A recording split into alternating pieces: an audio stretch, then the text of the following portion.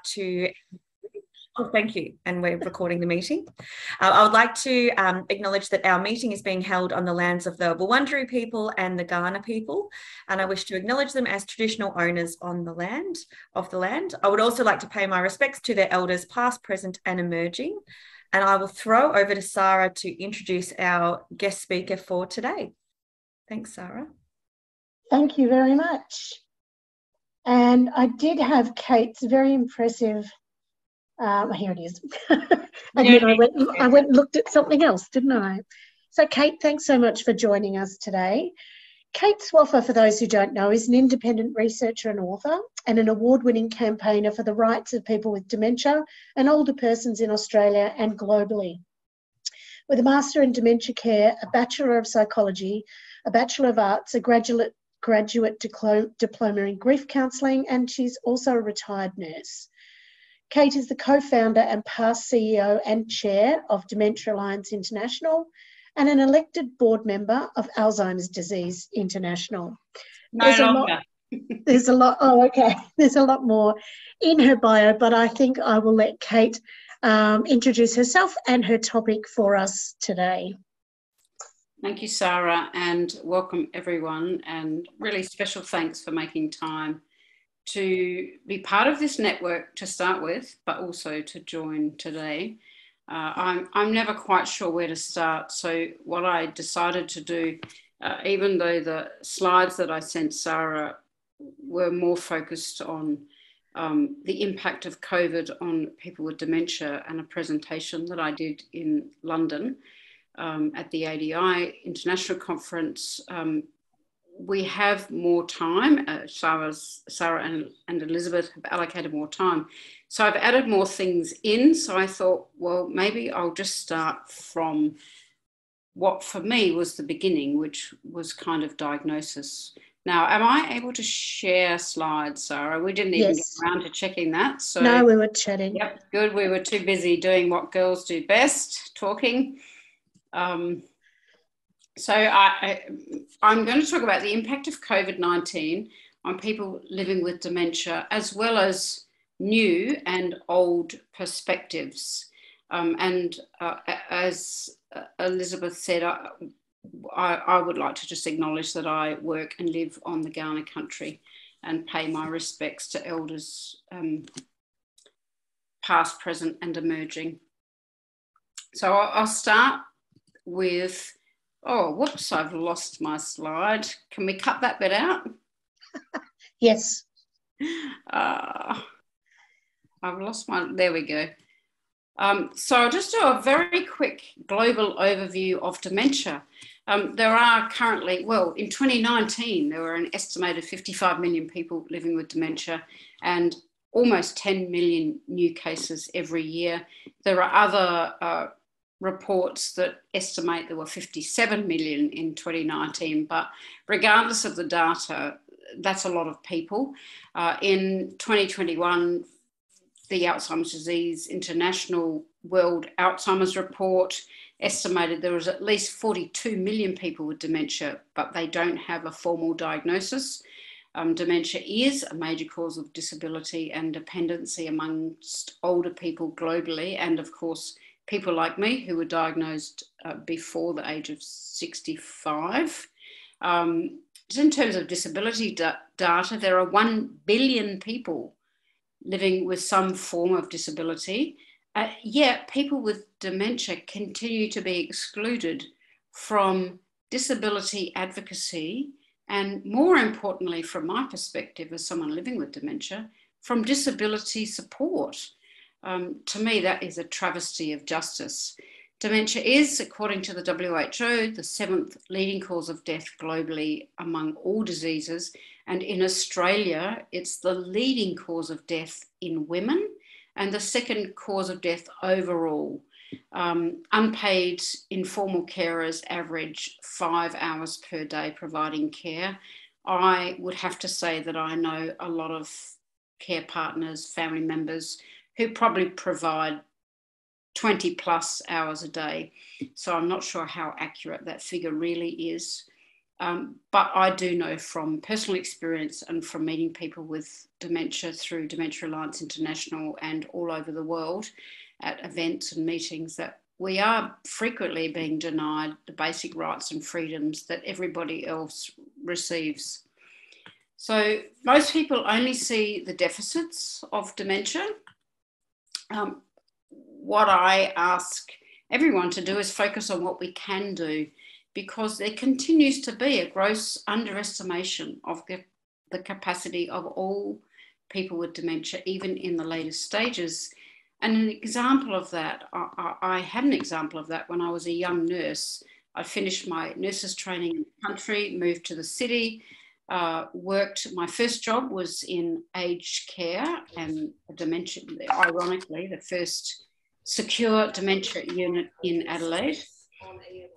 And yeah, you go in under your profile and you look in there. I'm going to wait for people to mute. Could I, Donna, Yeah. could I ask you to mute, please? There.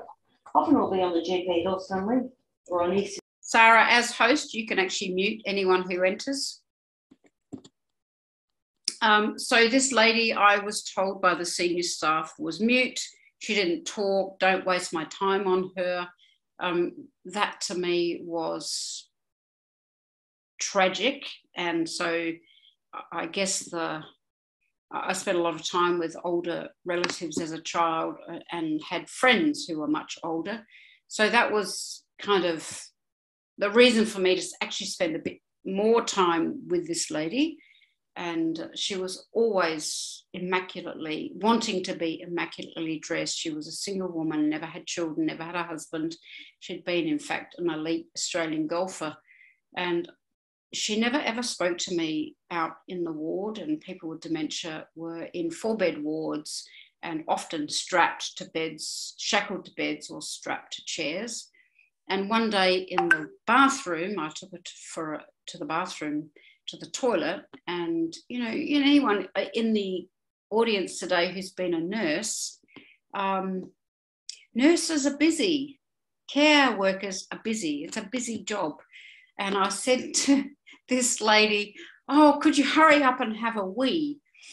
And she looked at me and she winked at me and she said, "You could just go and have a wee for yourself."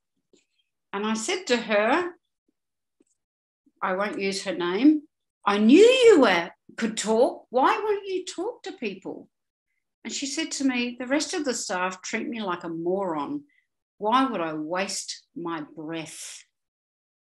And that to me was such a good lesson as a young nurse, to help me understand that everyone has capacity.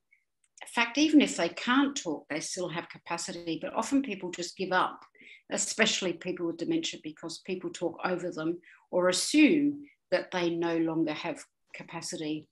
But for me, most people often have only seen the deficits, and yet that I have chosen to work hard to live positively with dementia is a bit of a conundrum, because I'm regularly defamed and accused of not having dementia simply because I don't look like I have dementia, as if there is a certain look.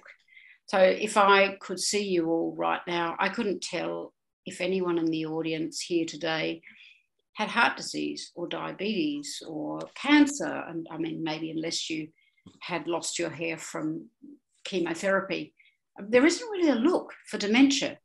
So most of all, I ask that everyone sees the person and not the dementia, and many other people follow that mantra. So dementia from the inside out. This is my experience of having been diagnosed with dementia, a married working mother studying a double degree part-time with 2 teenage children.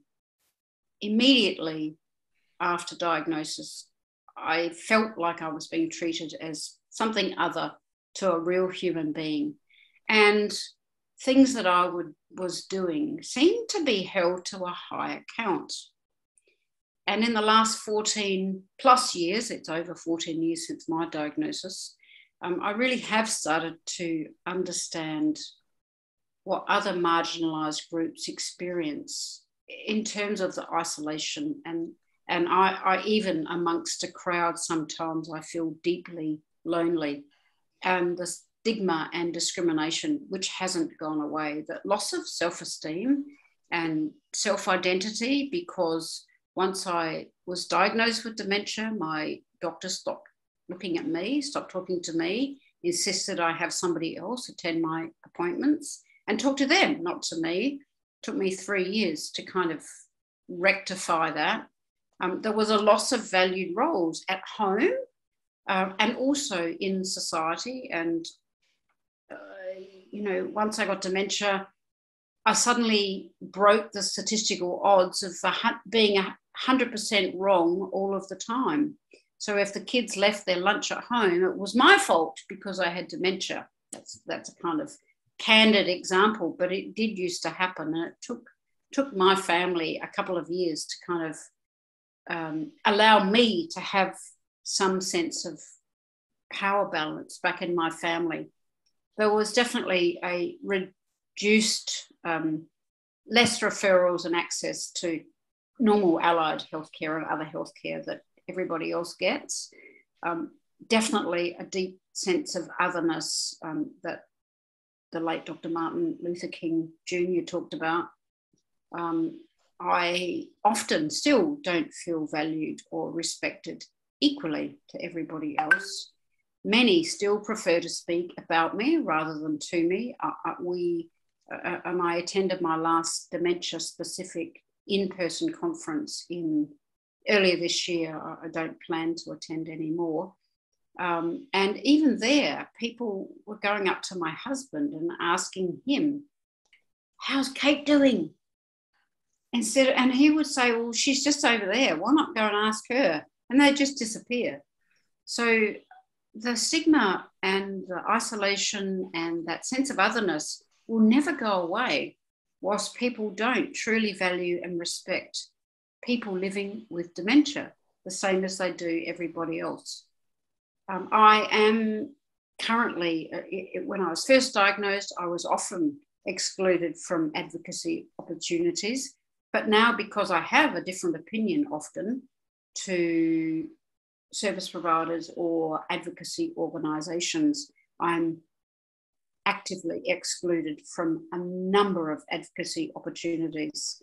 Ageism is evident even for me, having been diagnosed at the age of 49, because dementia is still perceived by many as an older person's condition. In fact, my youngest son, who was 16, and we sat down with our kids and talked to them about my diagnosis, and my youngest son laughed and he said, "Oh, that's ridiculous, Mum. Isn't that a funny old person's disease?" And we all laughed at the time, but it actually wasn't that funny. And then since being diagnosed, there have been many, many, many examples of violations of my basic human rights. And I know we've got some people in the audience today who have been working hard on understanding that. So one of the things that I constantly talk about with dementia is that it's a constant process of loss, grief, and change. But sadly, the loss and grief and changes that I have to cope with, and most other people have to cope with every single day, is not validated and it's not adequately supported. I worked as a volunteer in suicide, grief and loss, and I studied grief and loss, and there is no support of the grief and loss that people with dementia experience. In fact, I tried to access some support earlier this year through one of our national peak organisations and was told it's only available to families and carers. What about my grief and loss for having lost the ability to do simple maths? I can't even use a calculator. And I come from a position of a relatively high IQ and a very high level of ability with maths and English and language, and I can no longer spell that, and I can't use a calculator. There's a lot of loss and grief that people with dementia experience, but that's not being supported or even acknowledged. So 2022 is almost over. Can we believe that? My goodness, it's September, it's Dementia Awareness Month or World Alzheimer's Month. But quite frankly, nothing's changed. In the last 3+ decades of advocacy for change, including advocacy from people with the lived experience of dementia, people who are care partners of someone with dementia, and these days, the relatively wealthy charities who work in dementia advocacy, people with dementia are still being told to go home and get their end-of-life affairs in order, which I refer to as prescribed disengagement. Every single report and research article that I read tells me that the stigma and discrimination persists. It hasn't changed. Negative attitudes towards people with dementia have not improved, and the World Alzheimer's Report last year told us that. Even 60-something% of doctors thought there was nothing you could do for people with dementia. Rehabilitation and other enabling post-diagnostic support that supports independence is not being provided. Many human rights and disability rights are still being violated, and dementia is not being managed as a condition causing multiple disabilities. Therefore, disability assessment and support is not being provided. And this applies to older persons with disabilities due to dementia. In my own case, because I'm under 65, I was able to access the NDIS. The NDIS knew very little, maybe nothing, about dementia, but they knew all about how to support me to keep living my life. You contrast that with aged care services, dementia services. Most of those staff know almost nothing about dementia either, so that's no different. But they also know nothing about supporting my disabilities. So we really do, in my opinion, and I don't think we need to wait for vast amounts of expensive research. We need to start not only acknowledging dementia causes multiple cognitive and other disabilities, we need to actually start supporting people as people with disabilities. The other issue that I have around dementia, and Christine Bryden, who was diagnosed at the age of 46 in the last century, and she's from Australia, and James McKillop, who was diagnosed in the last century with dementia living in Scotland. It is still too often about us, without us. And almost every week I see a dementia event or conference that doesn't include a speaker with a lived experience. And then there still continues to be tokenistic, and what I've discovered is very selective inclusion of people with dementia. So if you happen to have a different opinion on a topic that's being discussed in a focus group or a consultation or a conference, then you are proactively left out of the conversation. So a lot needs to change in dementia land. So I think we need to reframe dementia. We need to move into the 21st century, even though we're 22 years into it already, we haven't quite got there. If we reframe dementia as a condition causing cognitive and multiple other disabilities, we then reinforce the rights for people with dementia as per the CRPD. This approach supports a disability and social model of care.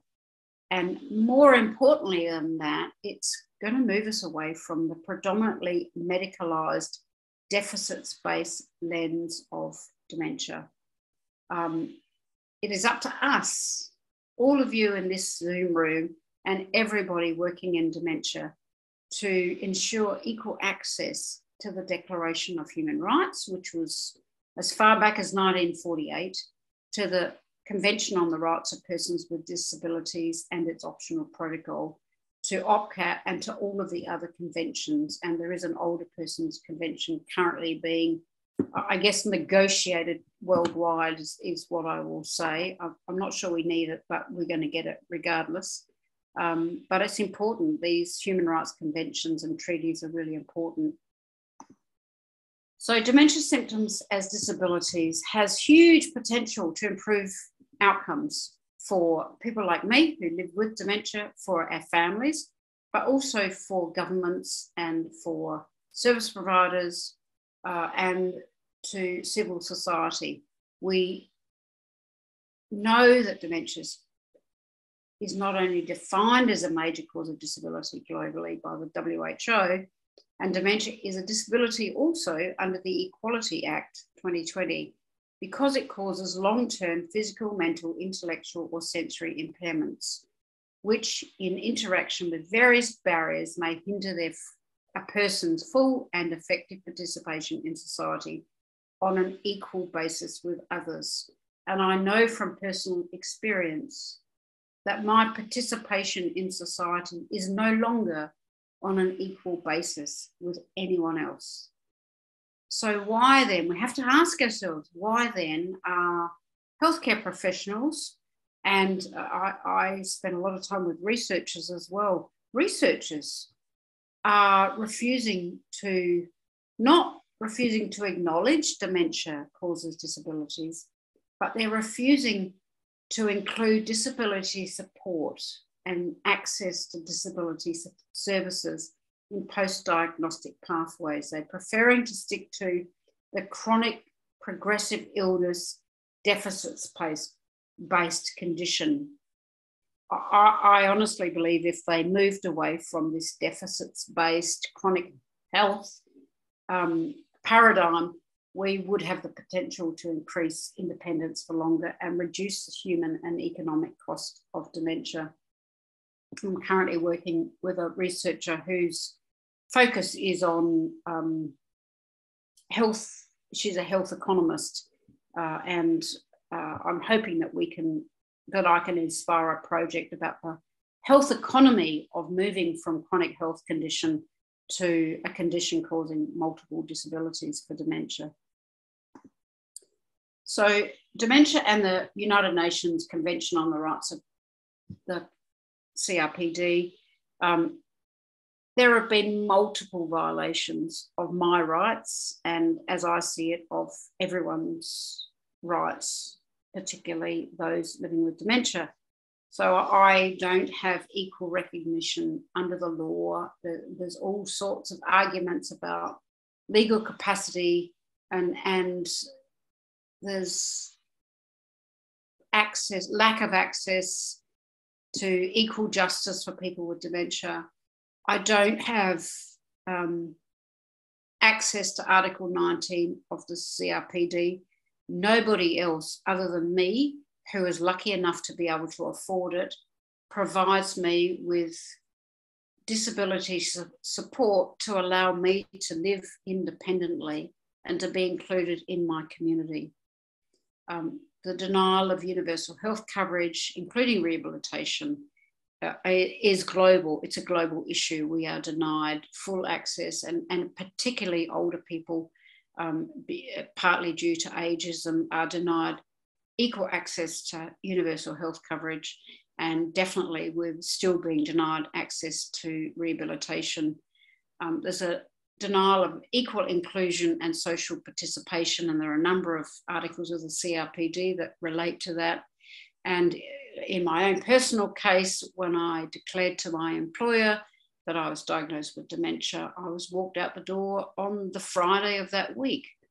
So we're not being provided with opportunities to remain employed, or if we're older, to volunteer and participate actively in our communities. We aren't being provided with reasonable accommodations, as we would if we had a hearing disability or sight disability or mobility disability. So the violations of the rights of people with dementia go on and on and on. And this is just really, this slide is about what's happened to me personally, but I think if I went further and talked to more people with dementia, I would need about 5 slides to be able to fill that up. So the lived experience of people with dementia before COVID was the experience of stigma, discrimination, isolation, lack of universal health coverage, including rehab, denial of dementia as a disability, denial of some of the most basic human rights, institutionalisation when we need assisted living, segregation, high levels of physical and chemical restraint in nursing homes, but probably also in the community. There's not enough data for me to add that there. High levels of abuse, violence and neglect in nursing homes, but probably also in the community. And probably for me, the worst thing is that there's been a labelling of what I see as normal human responses to a very difficult diagnosis, which is called dementia. And they've been labelled as neuropsychiatric symptoms of dementia and were referred to as BPSC. And now, you know, there's a new way, they're calling them responsive behaviours, unmet needs, and a whole range of other things. But basically, the human rights of people with dementia pre-COVID were completely ignored. The lived experience of people with dementia. Many people have said to me through support groups and online cafes at DAI, actually nothing's changed. Welcome to our world. I can remember saying that to somebody. What's changed for me with COVID? Actually, almost nothing. Family and friends already socially and physically distance themselves from me. The stigma is not worse. It's the same as it was before COVID. The discrimination is actually not worse for me than it was before COVID. The loneliness is about the same. The isolation is the same. And one of our members said, from the time of diagnosis, we become increasingly isolated as family and friends quietly disappear. And I have heard people with dementia who are very active as advocates say that it's very different for them since COVID. And that's, I suggest that that is because becoming an advocate, you get your life back. You get back to living. And so they've stopped experiencing the loneliness and the isolation and the social and physical distancing as much as people who aren't advocates. And so they've had a more a person without dementia experience to COVID than the majority of people with dementia. So care partners and families and friends, the ones I've talked to over the last 2.5 years, they say that there's been minimal change to their world. Their human rights they see as having been denied, and they say the same about the people they support. They experienced social and physical distancing before COVID. They experienced stigma before COVID. They experienced discrimination and loneliness and isolation before COVID. And many of them have said to me, I was quite surprised, exactly the same as I said to someone once, welcome to my world. They've said, welcome to our world. And one family care partner said to me, almost no one visited my loved one or helped me before COVID. So what's the difference? So we have to really start to think about, what has COVID done? It hasn't caused all of these problems. It's really just highlighted them. They were happening long before COVID. So people living with dementia in residential care, I've kind of had I've had a lot of questions in my mind about why it's taken COVID to force some change in residential care particularly. And the data, and I can provide referencing, but pre-COVID in Australia, 7% of people living in nursing homes received regular visitors. There were very low levels of meaningful person-centred activities, very low levels of exercise and allied health services in nursing homes, and of activities in the community. And I can say from personal experience as a legal guardian of 3 people who have died of dementia in aged care, we actually had to pay private allied health providers to go into the nursing home to provide the basic stuff that we were promised, such as physiotherapy. But post-COVID, there's a very high percentage of families complaining about not being able to visit people living in nursing homes.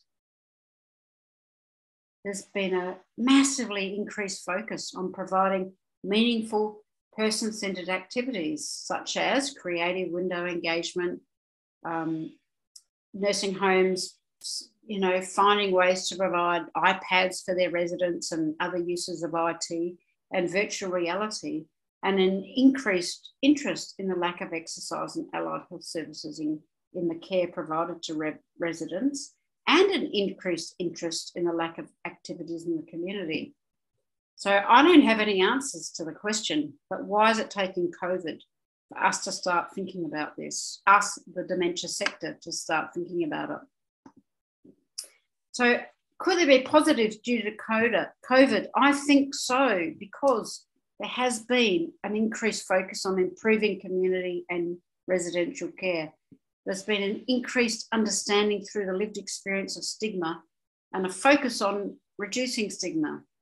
So people without dementia now understand the experiences of stigma, of isolation, of social distancing, physical distancing, of discrimination, of having their rights taken away. People without dementia now understand what it feels like to be physically restrained, not allowed to leave home because of COVID. Others now have the experience of being segregated from their colleagues, their family, their friends, and the community at large, which equates to secure dementia units. And the increased neuropsychiatric symptoms due to the normal human responses of people without dementia to their experiences of COVID we know about. So the current medical model of dementia care is very, in my opinion, very outdated to 20th century view of dementia. In 2015, the OECD report called Addressing Dementia, the OED Response, concluded that people with dementia receive the worst care in the developed world. So not in the developing world, but in countries like Australia and Canada and England.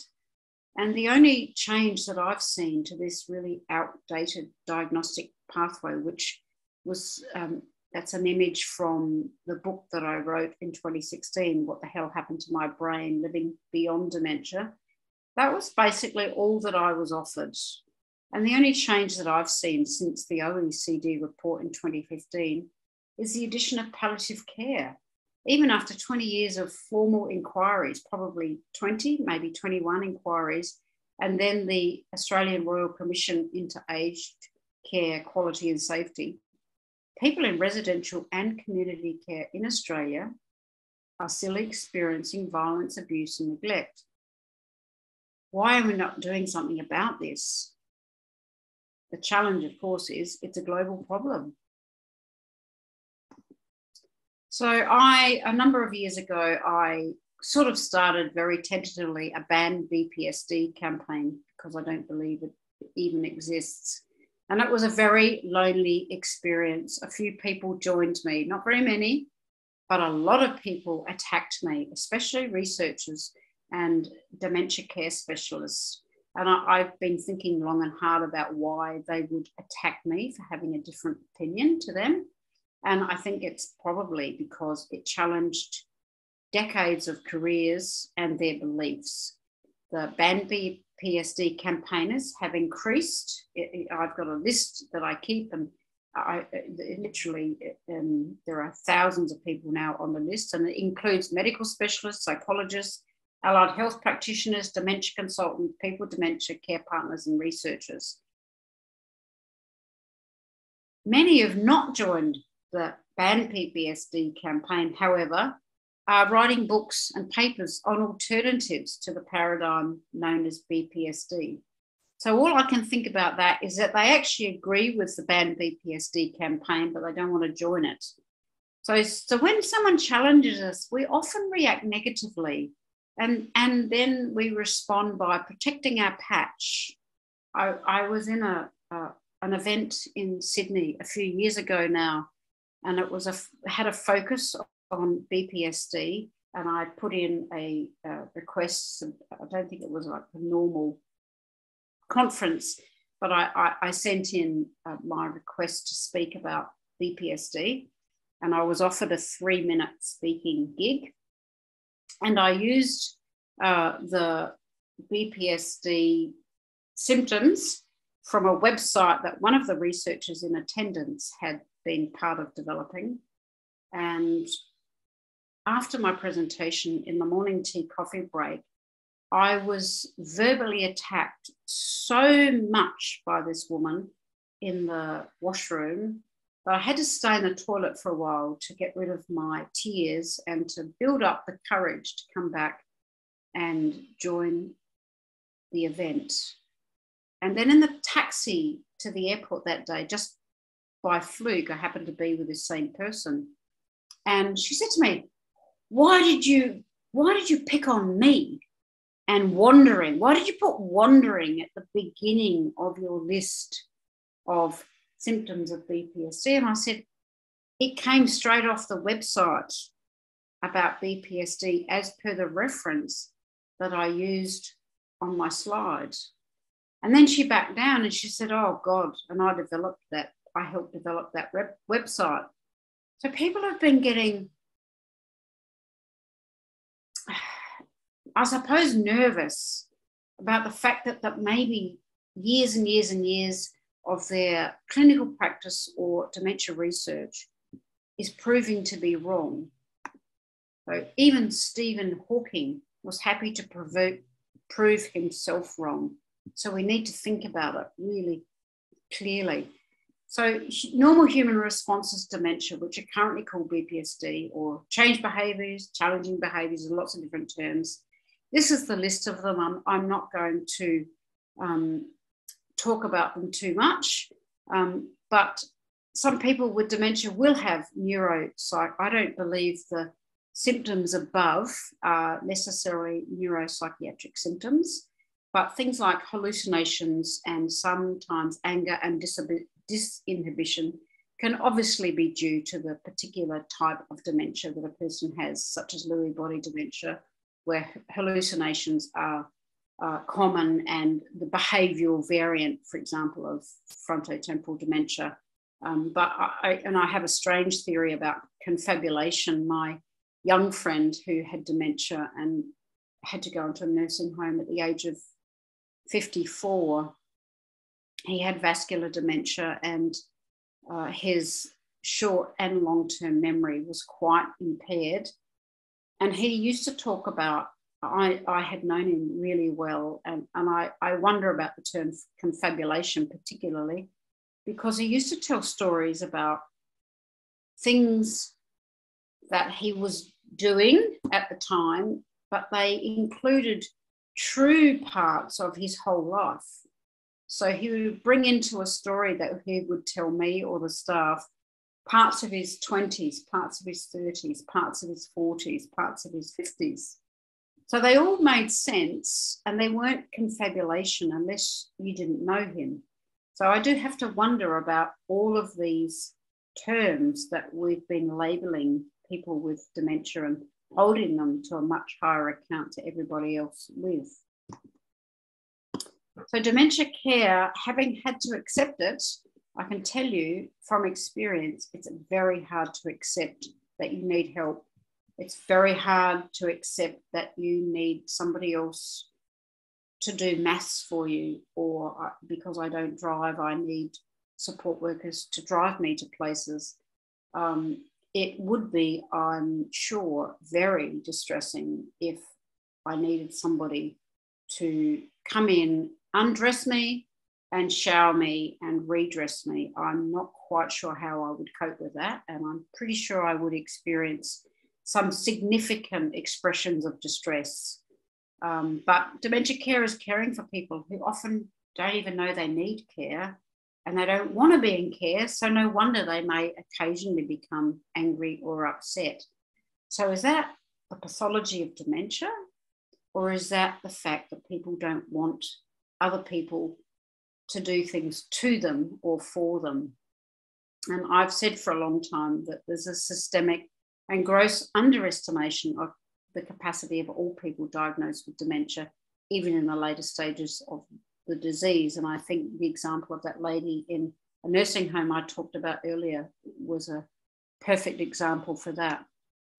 So the word behaviours, unfortunately, is all, when it's coupled with dementia, apologies for the spelling mistake, it's always used pejoratively. Language matters, and although everyone has behaviours, positive and negative, using the word behaviour in dementia is not helpful. They're just a signal of one of the behaviours are a signal of one of the best tools we have to understand everyone on a deeper level. And I think that if we applied the same thinking to the way that we bring up children, support children, look after children, understand children, then we stop doing it to people with dementia. So normal human responses to the pandemic, and I call them the behavioural and psychological symptoms of COVID, or BPSC. So people since COVID have experienced, people with and without dementia, not just people with dementia, they've experienced anxiety and anger and aggression and irritability and trying to escape and sundowning and hoarding and absconding. And an example of hoarding is people buying up, 75 weeks worth of toilet paper. In the early days of COVID, that's what people were doing. On the news, there was footage of people spitting on fruit and vegetables in a supermarket because they wanted it for them. They didn't want anybody else to get that fruit and veg. If you're a person with dementia doing that, you'd be locked away for sure and medicated. So people experiencing the restrictions that we've all experienced around COVID have also had sleep disturbance and been irrational and worried about each other, about our kids, about our colleagues. It's been more difficult to concentrate and do such simple tasks. And lots of people that I've talked to have also experienced waking up in the middle of the night worrying about dementia, about COVID. So what really is the difference to having a diagnosis of dementia? Not very much. So the BPSD versus BPSD, and I put it into a small kind of table just to highlight that there are a whole lot more symptoms of COVID than there are symptoms of dementia. And yet with COVID, we see them as completely normal human responses that sometimes develop into mental health or neuropsychiatric symptoms, but not always. They're very normal human responses to the COVID pandemic. And yet with the same responses to dementia, people have been held to a higher account, negatively labelled, and most often, particularly in aged care, chemically and physically restrained. So we have to learn from COVID. We don't actually need millions of dollars of new research on this. We can learn this really quickly from COVID. If I can, I want to play a quick video that Dr. Al Power, many of you might have heard of, on BPSD. Fingers crossed it works. Hi everybody, this is Al Power with my colleague Heather Luth. We're at Schlegel Villages in Ontario, Canada. This year for WRAD 19, we decided to bring you the great old German folk song, The Happy Wanderer, which is sung by millions of people in many different languages.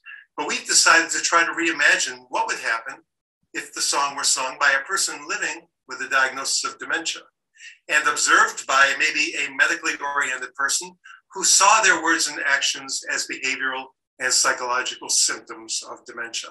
So I'm going to sing the actual lyrics to a couple verses, and Heather is going to observe me and tell me what she thinks about my words through that lens.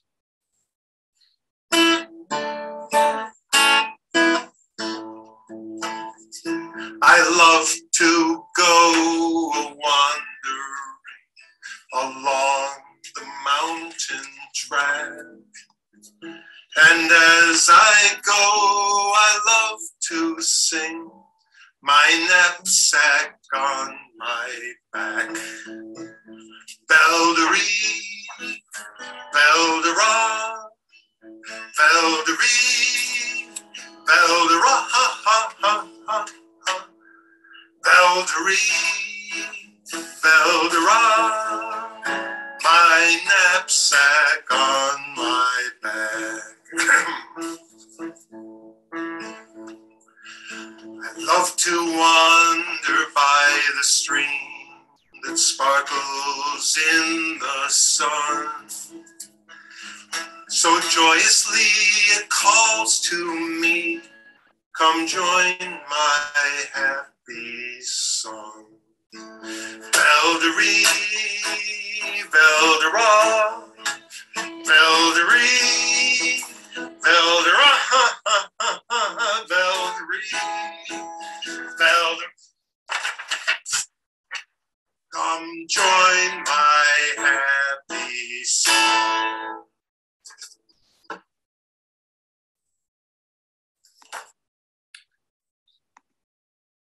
I think that kind of says it all. Thanks, Our Power. So the disability of dementia, most of the so-called neuropsychiatric symptoms are actually disabilities. And I won't read through them all, but there are many, many others as well. And for me, I didn't have very many changes to my memory when I was first diagnosed. I didn't even know that I had primary progressive aphasia, but if I had known that, as a retired nurse, I would have been seeking out speech therapy straight away. Nobody suggested I go to a speech therapist. I did have an acquired dyslexia, and there was lots of technology that could support me, but nobody actually suggested support for dyslexia.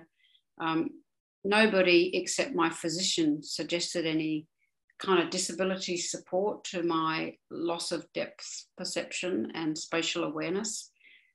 So we really need to rethink these symptoms of dementia, because they are disabilities, they cause disabilities, and many, many, many of them will benefit from rehabilitation and disability support. And no, they're not a cure. Rehabilitation is not a cure, but it does improve quality of life. I was at the Rehabilitation 2030 Call for Action Forum in 2019 in Geneva, probably the last event at the WHO that I attended before COVID, maybe one other.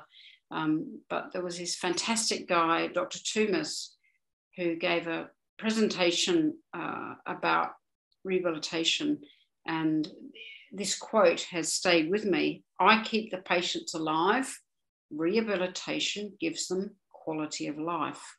And the definition of rehabilitation, for those of you that have been nurses, when I was a nurse, we saw more recovery. We thought of rehabilitation as full recovery, and it's now seen more as about giving people quality of life and improving their well-being, not recovery back to what they were before their injury or their illness. So it's important that rehabilitation is provided. So rehab and disability support, I believe, will reduce the need for chemical and physical restraint. It definitely has the potential to increase independence for longer, to reduce, and I hate using this word, but reduce the burden of care partners and families. And having been a care partner, it does sometimes feel like a burden. But as a person living with dementia, it doesn't feel good being called the reason for someone's burden. It definitely improves quality of life and well-being. It has potential to reduce the human cost of dementia and the economic cost of dementia to families, and definitely to reduce the need for chemical and physical restraints. And whilst there are no curative or disease-modifying drugs for dementia, we don't actually have any other options other than non-pharmacological strategies such as rehabilitation and proactive disability support. And I do apologise for the spelling on this slide. Anyway, I'll update them, Sarah. So we need, it's an urgent call. We need a new pathway of support for everyone at any age diagnosed with dementia. We need a human rights and disability approach. We need to improve the diagnostic experiences, both of getting a diagnosis, and I met someone last week in Australia who took 8 years to get a diagnosis. So we do live in the lucky country, joke, and the lack of post-diagnostic support that's actually enabling is lacking desperately. We need to advise patients with dementia that their symptoms are disabilities, and that people with disabilities can get support and also have rights.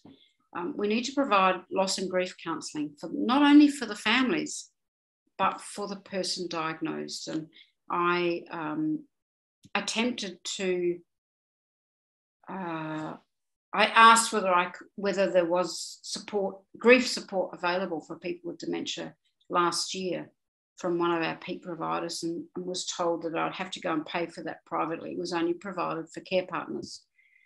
So we need it for everybody, not just the care partners.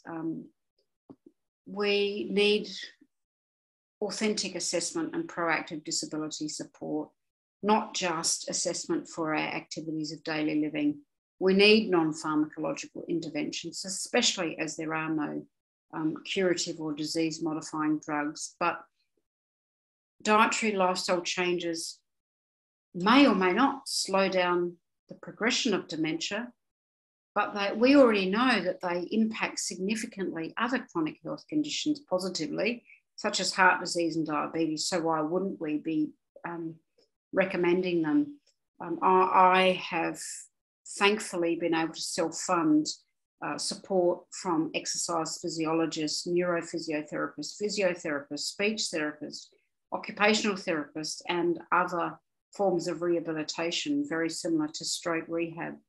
But without having personal funding to be able to do that, and without having had the ability to think to do that, nobody else recommended it. So we also need dementia enabling environments in the same way we would, by law, actually, we have to provide wheelchair ramps and hearing loops. And I believe we need to work on deinstitutionalisation and desegregation and move towards small group housing and add in palliative care for everyone, including people with dementia when they're dying, but actually starting from the time of diagnosis, like the health system does with someone with cancer or motor neurone disease. So I just want to finish off a couple of slides. Dementia Alliance International, of which I'm a co-founder, provides free membership and free services for all people with dementia. They provide weekly and monthly online peer-to-peer support groups, weekly living alone peer-to-peer support groups, one-to-one peer-to-peer mentoring. We were providing educational webinars, and they're about to recommence, and monthly cafes, newsletters, blogs, advocacy, publications, and a whole range of other things. But still persistently, most of the peak providers don't refer, and healthcare professionals don't yet refer people with dementia to Dementia Alliance International, which I'm still banging my head against the wall about. So because of that, I wanted to provide some feedback that has been received, and there's many, many more examples of the feedback. Of course, we get negative feedback too, and the negative feedback helps us work towards providing better support groups. But only last week, we had a newly diagnosed man at an American support group that I get up at 5:30 in the morning for on a Friday to co-host. And I've heard this so many times, but to still be hearing it in 2022 is pretty disturbing. This is the first time I've laughed since my diagnosis 2 years ago. why is that still the case? And then another girl a few weeks ago or earlier this year. And it took me 8 years to get a doctor to believe that I had dementia, you know. And then, I think it was meant to be then, there was no support afterwards. I couldn't really hang around somebody like that who was judging me. That's what I love about these support groups. Yeah, that is what this DAI has done for me. You all made me want to keep living. So what I don't understand is why organisations don't refer people to Dementia Alliance International. Oh gosh, that's not working very well. I might email you about this one, Sarah, to send out to the network. There is a 0.5 position for a project manager in a research project that's currently embargoed, but it's a research project about embedding rehabilitation into primary healthcare networks. So if anybody is looking for a half-time job and they're based in Melbourne, then this one might be for you. And I'm sorry the slide didn't work. And I think I've gone even a little bit over an hour, but thank you for attending. Thank you for listening. I hope it hasn't been too boring. And just a reminder that yes, dementia is terminal, but so was being born. Thank you. Thank you so much, Kate. You've just thrown me with that last comment that yes, dementia is terminal, but so is being born. It sure is. We're all heading there one way or another. Your reframing of the behaviours that researchers and our peak bodies are telling us are caused by dementia, I think was really, really interesting. And also the statement you made that a lot of dementia support or dementia care is caring for people who don't know they need to be cared for. That is what don't want to be cared for. Yes, and that is where my disconnect happens, and maybe you can help me. But I've been talking to quite a few people since we had Daniela's session on human rights about locked doors, and there is somebody who wants to do a project with us about unlocking the doors at a day centre and allowing people free ingress and egress and making it a place that people want to be rather than the only reason they can't leave is because of a locked door. And then my sort of funded 20-year-old funding brain kicks in and says, but what about our duty of care to people, and what happens if someone gets injured, and what do the carers think if we're letting, they know that.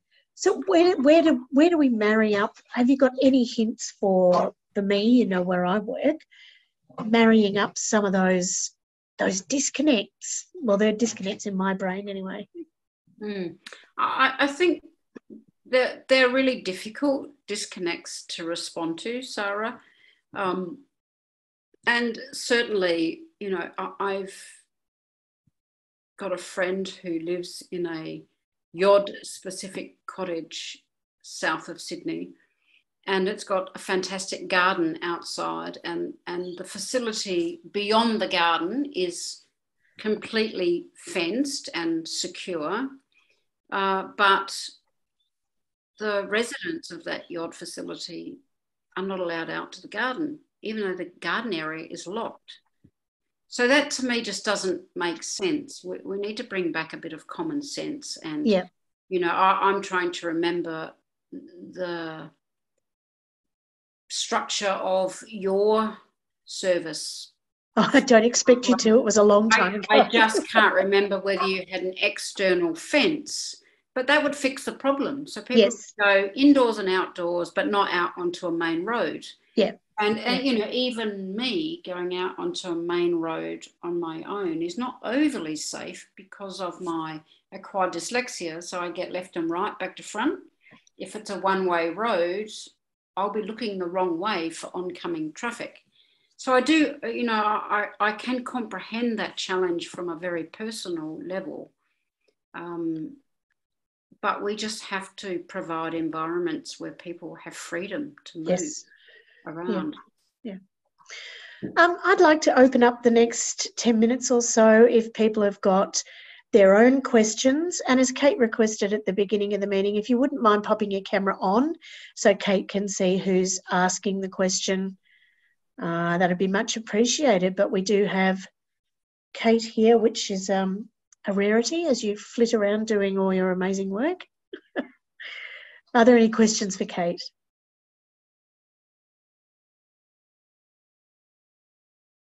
Maybe a quick question if that isn't too greedy, because I do get to speak to Kate sometimes. But something in your presentation stood out to me that I think is important for my understanding. I love and agree. I've worked it like you've worked it on the floor in terms of moving away from that medical model and moving away from that deficit basis.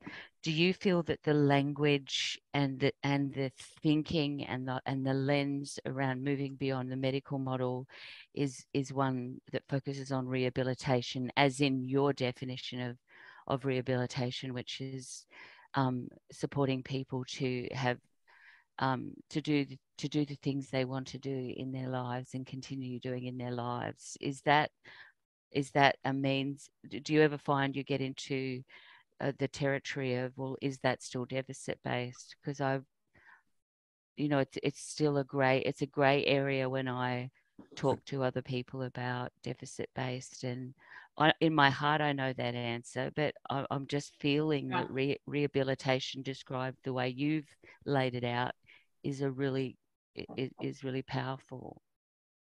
Yeah, I'm not quite sure how to respond, Dan.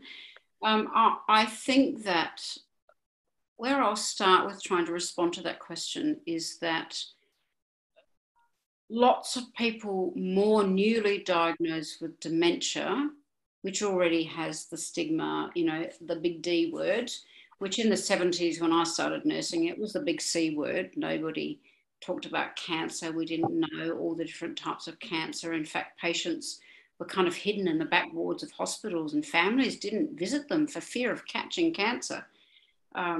So it was a different type of stigma, but it was still stigma. And, it was a huge conversation about whether we should ditch the word cancer. And the patients used to say, forget about the word, just treat us better. And people like me who've been diagnosed for longer and who have chosen to see the symptoms as disabilities, and I prefer to spell disabilities with a lowercase d and a capital A, what that's done for me is helped me fight for and realise some of my rights.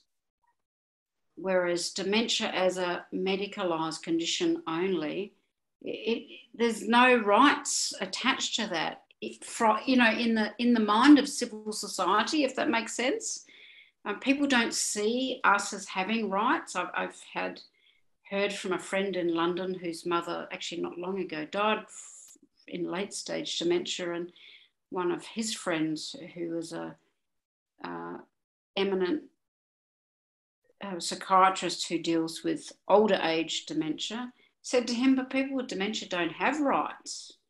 You go, wow, that's a medical doctor saying that about people like me not having rights. So for me, embracing my disabilities has been initially really negative and not disabling, but distressing, but it's ultimately been incredibly empowering and enabling.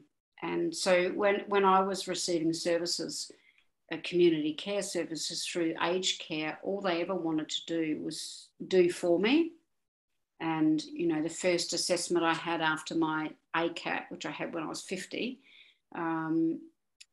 was put in a shower rail and put in a ramp at the front door and start doing 4. And then, thank God, I could move to the NDIS. And I know the NDIS is not yet perfect, but they knew nothing about dementia. Aged care workers know bugger all about dementia either. But they knew everything about how to support me to keep doing the things I want to do. So that's why I really love the disability rights movement, because it's about providing me support to keep living Kate Swaffer's life, not give up living. And, you know, maybe on the news last night, there was some race in Adelaide at the moment,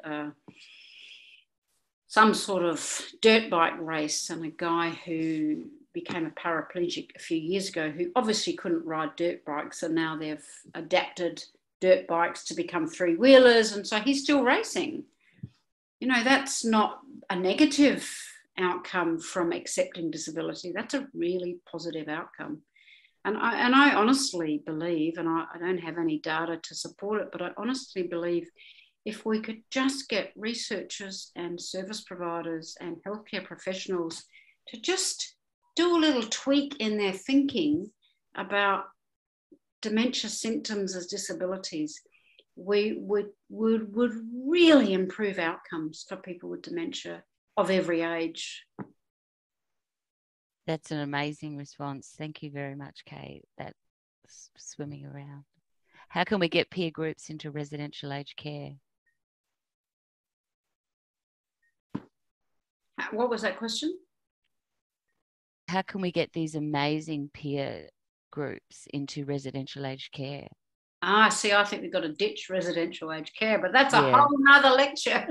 No, I'm with you. I'm with you. But do you think that they'd be helpful to people, even in group homes? Yeah, they'd definitely be helpful. But, you know, when my young friend who had vascular dementia and multiple other horrific health conditions, and he'd had brain tumours 30 years before, and he had some really rare conditions from the radiotherapy, he was still living alone, getting some help in. He couldn't drive anymore, and at the age of 54 he tripped on a rug at home and ended up in one of our major hospitals here in Adelaide. And in a 3-month period, he went from mobile incontinent to never walking again and incontinent, and on a gurney, we were forced to take any nursing home bed available in the end, because he'd become a bed blocker. He went into residential care, and it wasn't actually the best place. Overall, it turned out to be lots of neglect and abuse, but the initial admission was really good. And I'd been told that my friend, who I was legal guardian for and a long-time friend of, was in palliation mode, that he couldn't swallow, he couldn't eat, he couldn't drink. And day 2 of being in the residential care facility, he was back eating and drinking, because his oral thrush was so bad. He had no oral health care at the Royal Adelaide Hospital. I shouldn't have said that word. Can we cut that bit out? Oops. It's in a blog on my website. The care at that hospital was so bad. No physio, no AT, no oral care, nothing. I used to turn up. I used to visit nearly every day. I'd turn up at 2 o'clock on a Saturday afternoon with an untouched breakfast tray and a used urinal bottle on his overway table. It was just extraordinary. That experience had me sobbing, being ashamed to have ever been a nurse, because I couldn't believe it would be happening to someone. And that's only about, 10 or 12 years ago. So when we called, we had lots of meetings and made lots of complaints, and we had a massive meeting with the hierarchy of the hospital. And one of the young OTs who spoke out of turn when I said, well, why isn't this man being provided with physio and other allied health support? She said, she was the only honest one there, she said, well, he's got dementia in his case notes and we don't provide that for people with dementia. So that's only just over a decade ago. But there's this therapeutic nihilism that it doesn't matter what you do, it's no use for people with dementia. Well, it's of huge benefit to people with dementia.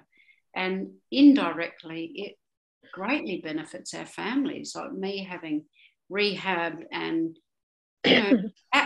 being willing to accept care. And I did put up a slide about how hard it is to accept care. And I don't think it's an age thing. I think if I was 90, and I know from my aunt who had to accept in-home care, she was just as pissed off about it as I was. To accept help, accept that you need someone to take you to appointments, that you might need someone to remind you to eat, to use Webster packs for your medication. And, you know, I rejected some of that support for at least a couple of years. But then I started to think about it. Well, I needed reading glasses about 25 years ago. So why don't I think of those supports like reading glasses? They're going to help me live independently. But that's a big shift in thinking. But now I sort of see Webster packs just as a pair of glasses. And I see phone reminders and then reminders from my husband or whoever around me when they say, Kate, have you remembered you've got an appointment tomorrow? Or Kate, have you remembered such and such? Or, you know, all those things that I do need support to do. Like I had a very high level of maths ability and I can't even use a calculator now. Well, I think I stressed and was distressed and cried over that for a couple of years. And then I just went, stop it, you know, stop doing that. Just pretend they're your glasses, reading glasses. And now I just send an email to my husband, who still can do maths. So in 3 seconds, I've got a reply with a maths problem solved, and I haven't put myself through 2 hours of stress. Yeah. But it takes time to get there. And if you think about a person with more advanced dementia who maybe can't, and it took me a couple of years to do that thinking, someone who's more advanced in their dementia maybe won't have that ability to think that through. No wonder they're not happy about being in care. Yeah.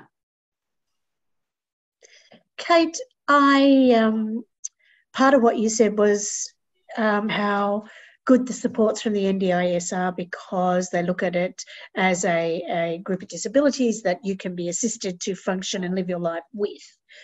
I know there's a lot of work going on in other organisations, not dementia-specific ones, about, again, the inequality between someone getting a disease at 64 and a half and being eligible for NDIS and getting it at 65 and having to go into the aged care system, and just, again, that huge disparity between the amount and the number of different services you can get on NDIS as compared to the amount you can get on a home care package level 4.